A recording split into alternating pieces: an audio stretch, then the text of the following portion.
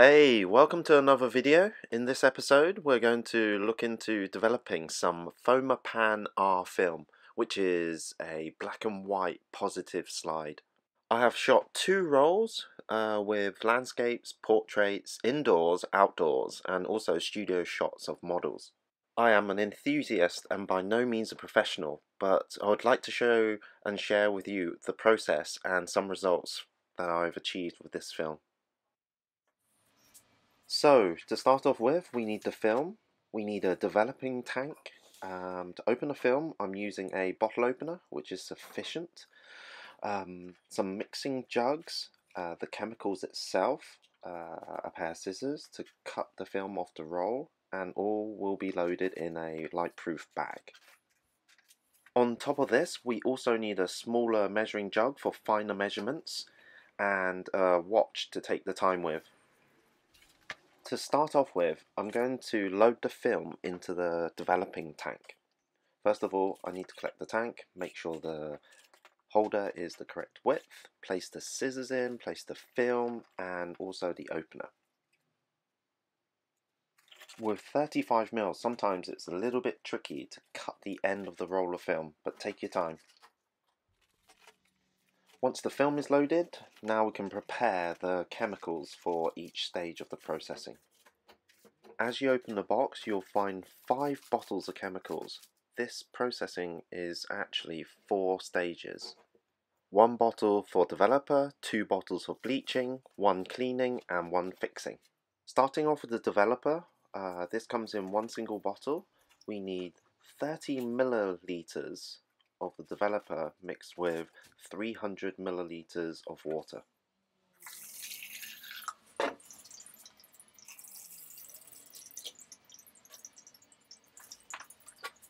For the second chemical, it's the bleaching bath, which comes in 2 separate bottles, labelled B1 and B2. We need 30 milliliters of each, followed by 300 milliliters of water.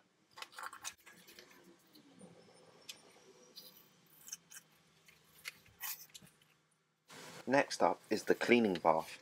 This is a single bottle, and we need 30 milliliters plus 300 milliliters of water.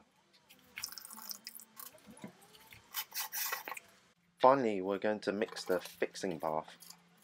This is a larger bottle, and we'll need 60 milliliters of the fix, followed by 300 milliliters of water. With the chemicals prepared, we are now ready to start developing.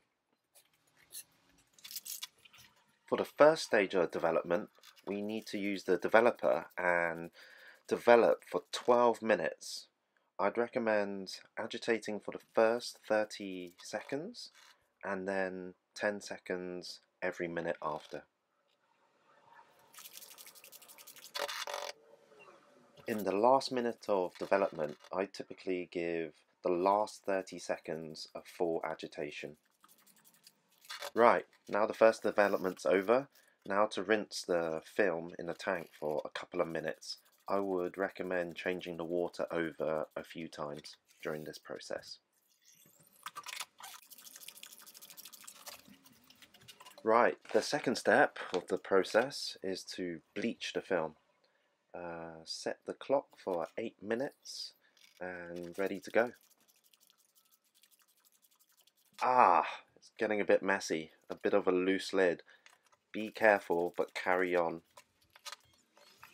For the bleaching bath, I've agitated the tank for 30 seconds in the first minute, 10 seconds every minute after, and then the last 30 seconds.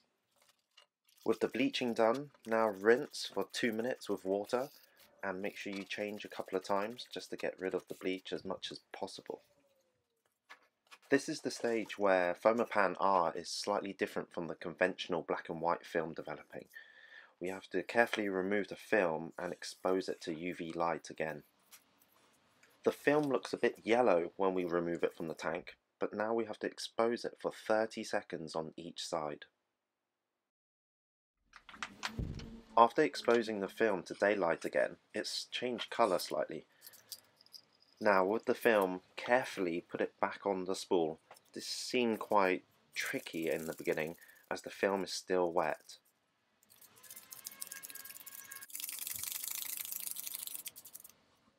Once the film is now back in, we're ready for the second development.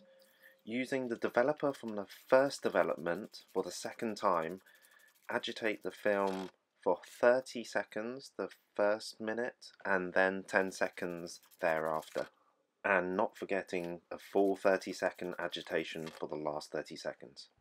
The development time for this stage is slightly shorter than the first one, at only 5 minutes. Once again, a 2-minute water rinse is needed thoroughly to remove any chemicals. The final chemical bath is to fix the film for 4 minutes. Again, agitate 30 seconds for the first minute, 10 seconds every minute after, and then 30 seconds for the last 30 seconds. Okay, all set and done. Now's to rinse the film for a whole 10 minutes thoroughly to remove any chemicals left over. This is the moment I've been waiting for after this long development process, and slowly removing the film, it looks pretty good. The black and white slides are quite poppy and contrasty too.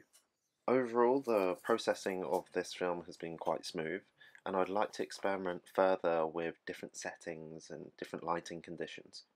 In the meantime, here's some of my results which I've scanned, and gives an idea of the results you would expect from this film. Maybe it's a type of film that you would like to shoot for yourself. Good luck and have fun. If you enjoyed this video and found it helpful, please subscribe and like, click the notification bell, and see you next time.